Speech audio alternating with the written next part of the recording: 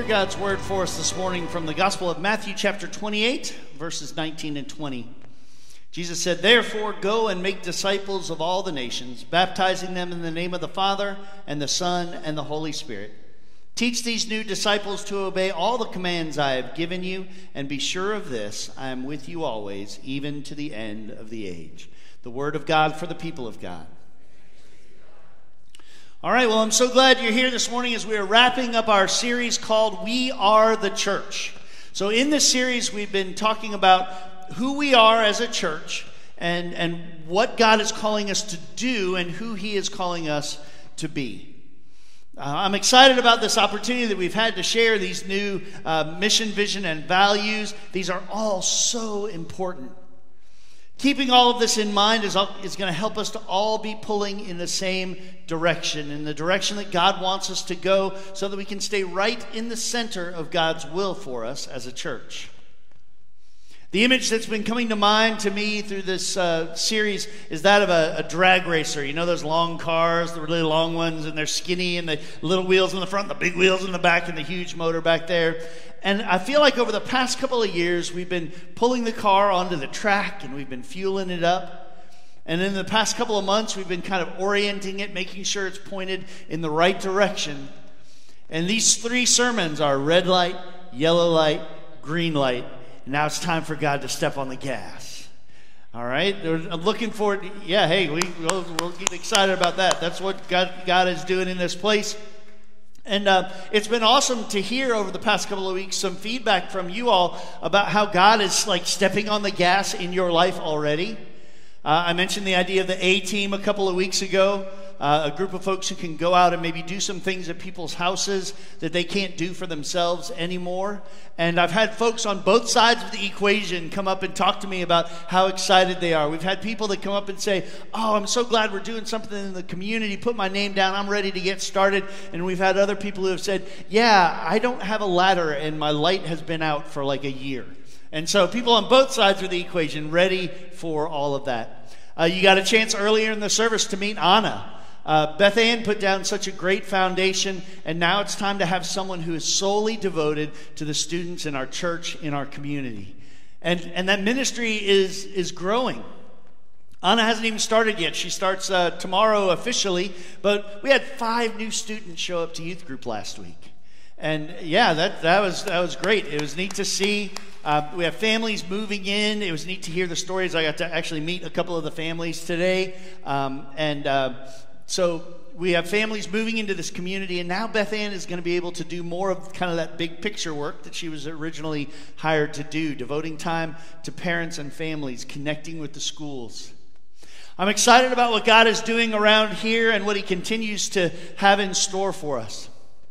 So what is it that we've covered over these last couple of weeks so far in this series? If you missed either of the past weeks, I just really encourage you to get online, our website, our YouTube channel, our Facebook page, and watch them. And I think these are so important that if you can't access any of those, you just come and talk to me and I will preach it to your face. Okay? So I'll just come one-on-one and I'll just tell you what we've been talking about. So 2 weeks ago, we talked about our core values. Those are the things that make us who we are. Okay? They are our foundation. They are our starting point. And so let's be reminded of what those are. Let's say those together. That first and foremost, we have a high value of, and we are all right. Everything that we do around here centers around Jesus. We have a high traditional view of Scripture. We walk this journey in community. Following Jesus is not a solo sport. We need each other. And one of the things that we do together is we serve. Jesus set the example of service, and so we need to do the same. We serve here at church, and we serve out in the community as well. So our values are where we start, and where we are headed is reflected in our vision statement. This is kind of the preferred reality that we are moving towards, that we are called to by God. And that is, let's read this out loud together. Ready? Here we go. Making disciples of Jesus Christ who worship passionately, love extravagantly, and witness boldly. Jesus calls us to be and to make disciples. And we're going to talk more about that today. But we want to be disciples who worship with our whole hearts, that we love above and beyond, and that we're always ready to share what God is doing in our lives. So that's the direction we're headed. But what are we going to look like in the in-between time? How are we going to live that out? What environment are we going to create here so that we can most effectively make disciples of Jesus? Well, that's our mission. Let's read this one out loud together. Ready? Here we go. We welcome all, love all, and serve all so that we all may be transformed by Christ. That's who we want to be. We want to be about others. We want to welcome them. We want to love them. We want to serve them. And in doing so, they're going to be transformed. But let me let you in on a little secret. In doing that, we ourselves will be transformed. We've talked a lot through this series about the importance of being disciples, the importance of making disciples. But how do we do it? What's the path that we can follow to be a disciple? The good news is that there's not just one way to do it. Okay, it's not just follow simple A, B, C, D, and you're there. It's like the story of Miss Jones. She lived next door to a church, and she did not like it. Okay, it was too loud, too many people. And one night they were having a revival, and they were particularly rowdy, and Miss Jones had enough. And so it was dark outside, but Miss Jones walked over there because she was going to give them a piece of her mind. Okay? As she approached the building in the dark, though, she didn't see the hole that had been dug outside one of the windows. And boom! She fell right in. Couldn't get out. Stuck in that hole. She was stuck, and no one could hear her because the music was so loud, and it just kept going and going. And then finally the preacher started preaching, and something happened. Mrs. Jones heard about Jesus and how much that he loved her, and she prayed along with him, and she prayed to receive Jesus, and she turned her heart over to him. And she was so excited over the next little while. She wanted to make sure that everyone had that same kind of warm experience that she had, so she ran around pushing people into holes.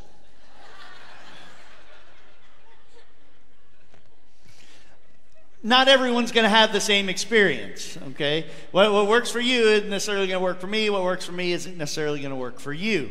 So this discipleship path that we're looking at today is not etched in stone. There may be people who enter the journey at different places. We're going to have folks that walk the path at different paces. And there may be some little side trips that go on, but we all still want to be moving towards Jesus. So it's not going to be a cookie-cutter process, but we have to have a process. It's not something that we can leave to random chance and hope that maybe someday we accidentally make a disciple. Okay, we want to be intentional about it.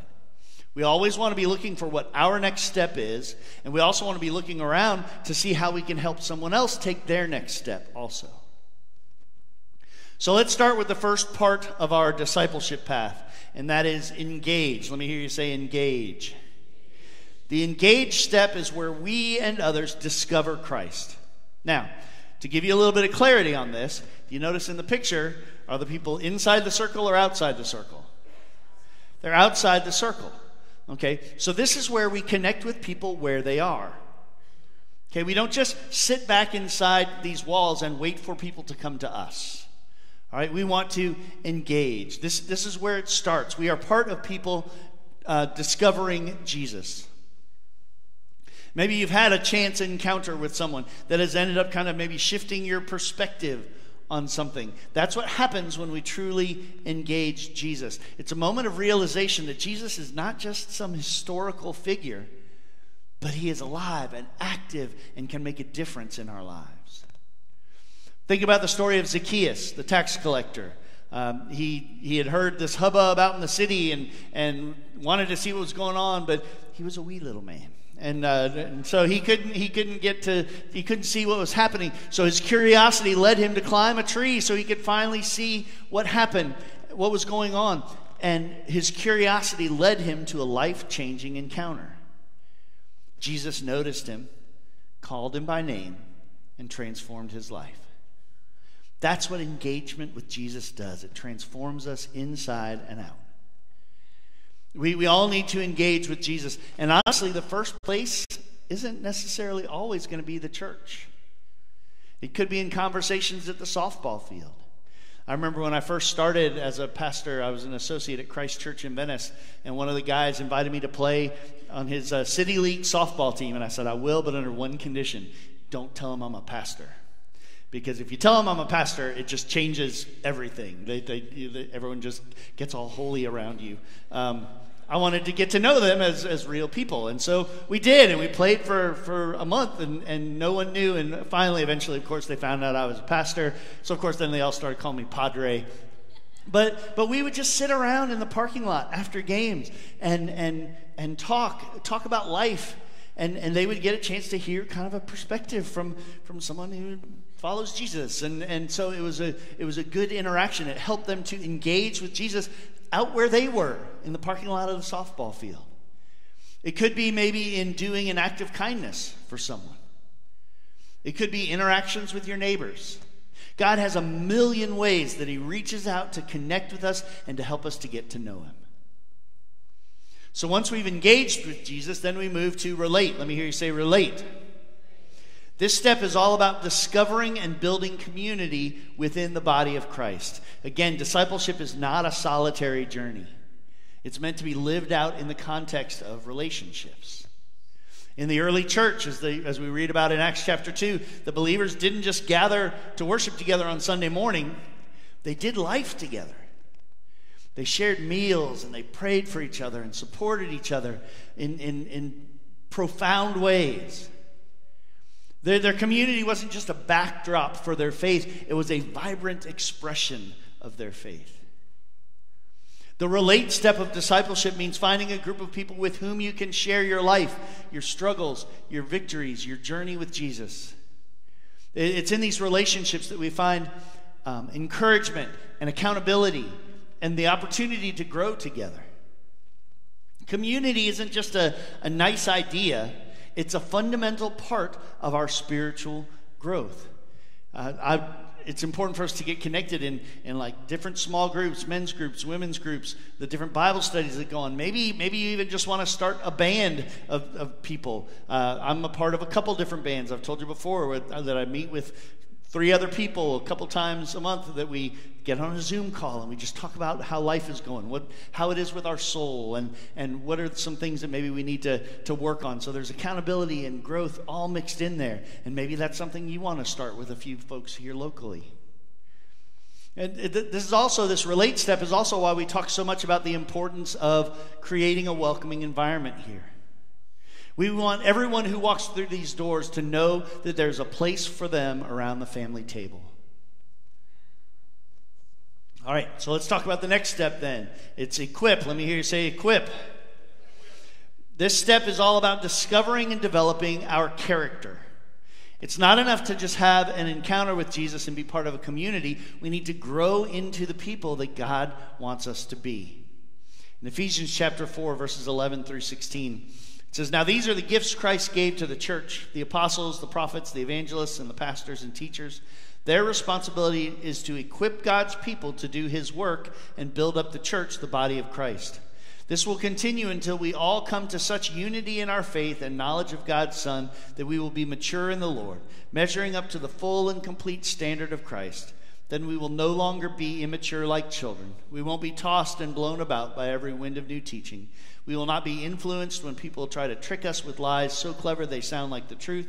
Instead, we will speak the truth in love, growing in every way more and more like Christ, who is the head of his body, the church. He makes the whole body fit together perfectly.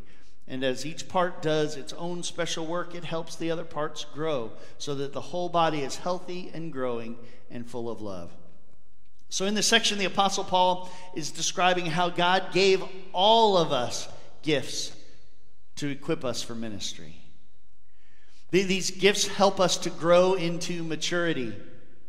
Think of it like this. You're a new employee at a company. You don't just jump right in and start working. There's training that you have to do. You have to get prepared. In the same way as disciples of Jesus, it's not just about acquiring knowledge. We need to be equipped and trained to reflect the character of Christ in our lives, to be able to reflect his love and his patience, his humility.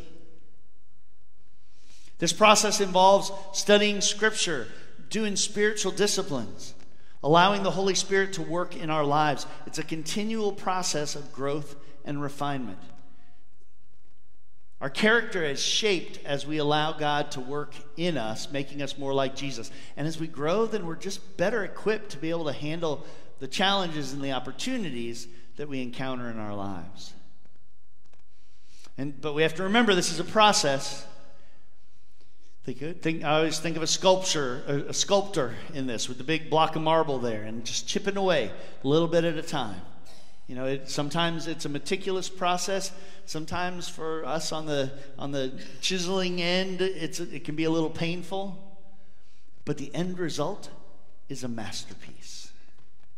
You are God's masterpiece. God, the master craftsman, works in us, chiseling away the rough edges and shaping us to reflect his image. And finally then, the fourth step is we come to send. Let me hear you say send. This step is about discovering our calling and being commissioned to act on it. Our engagement with Jesus, our relationships in community, our development in character, all lead to this moment where we're sent out to fulfill our purpose in God's plan. Like we read earlier, Matthew 28:19 and 20. Therefore, go and make disciples of all the nations, baptizing them in the name of the Father and the Son and the Holy Spirit. Teach these new disciples to obey all the commands I have given you, and be sure of this, I am with you always, even to the end of the age. This is not just a call to a few. This is a mission that has been given to all of us as followers of Jesus. It doesn't say, hey, pastors, this is for you. It's for all of us. Your calling might be in your workplace, in your neighborhood, in your school, whatever your sphere of influence may be. It's where your passions and gifts and opportunities intersect with the needs of the world. The disciples, Jesus' disciples, were sent out to the world to make a difference. They weren't just sent out to do a job. They were sent with a purpose, to spread the message of Jesus and to transform the world. In the same way, you are sent with a calling that matters. You're not just going through life aimlessly. God has a purpose for you. And as you step into your calling, you have the opportunity to become something bigger than yourself, making a difference in ways that you never would have imagined. Now let's see how all of this kind of fits together. So it's kind of a circular path as well, because the disciples who are sent, then they're out there engaging with people in the community, helping them to encounter Jesus. And then those people get to start walking on this path. And the cycle continues. Again, like we talked about last week, we want to be disciples who make disciples who make disciples. Those are the laps around the path here. By being intentional about a discipleship path, we can have some clarity as to how we make disciples. We can look at our ministries and see where things fit.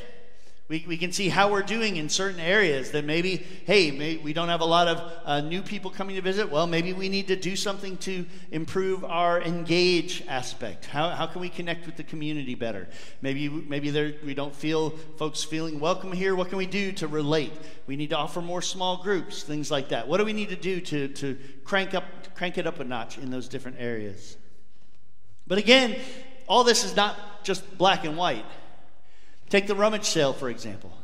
It's partially used for engage because it's a non-threatening way to get people on our campus and they get to interact with Jesus-filled folks. Kind of fits the definition of engage. But it's also relate because it's a great place for folks who are new to church to get to know other folks and work side by side. There are some of you who have worked at the rummage sale for years and you've worked in the same department for 12 years with the same people. And so you have this connection and relationship. But it's also a send, because I know that there are some folks that take very seriously the outreach and witnessing angle of the sale. That it's their calling to have conversations with folks and invite them to come to church. So many folks who attend here are here because they attended the rummage sale and they were invited to come to church. So part of your send might be to engage, to connect with people in your community and show them the love of Jesus. Maybe some of your send is to relate. And maybe your calling is to be some of those folks I talked about in the first week who are intentionally walking around and looking around for people that they don't know to get a chance to introduce themselves and to welcome them here. Part of your send might be to equip. Maybe you can facilitate a group. We're working on developing training classes for each of those steps along the way, and we're going to need people to lead them. If you can't tell, I'm really excited about this path that God has us on at Englewood Methodist Church. We have our marching orders from God. We know the direction that we need to go. So let's all pull in the same direction. Let's get rid of distractions. Let's get excited and pray and give and love and welcome, serve and grow as a disciple. And God will transform us. And God will transform our community. And so to go back to the race car analogy from earlier, ladies and gentlemen, start your engines. Let's pray together. God, thank you for this time together today. I thank you for this call that you have given us, this way that we can live out being a disciple. God, we know that you are in the midst of doing something amazing in this community and transforming it for you and for your purpose. And so, God, help us to be a part of that. We know there's so many people moving to this area and just so many people who have even been in this area for a long time who don't know you. And we want to be a part of helping them to engage with you, to discover who you are, and that you can transform their lives. And so, God, help us to know how we fit into that plan. And not just a generic us as a church, but God, you have a calling for each and every one of us. God, don't let us give in to the lie that tells us that we don't have anything to offer, that we're not worth anything, that we're not part of it, because that's all a lie. God, help us to hear your truth, that we are your masterpiece, and that you have things set aside for us to do from the foundation of the world. So God, speak to us, guide us, direct us. We thank you. We ask all this in Jesus' name. Amen. Well, we've come to the time in the service. The ushers are ready to come through with the offering plates. If you're watching online and you'd like to give, you can give through the app or through the website.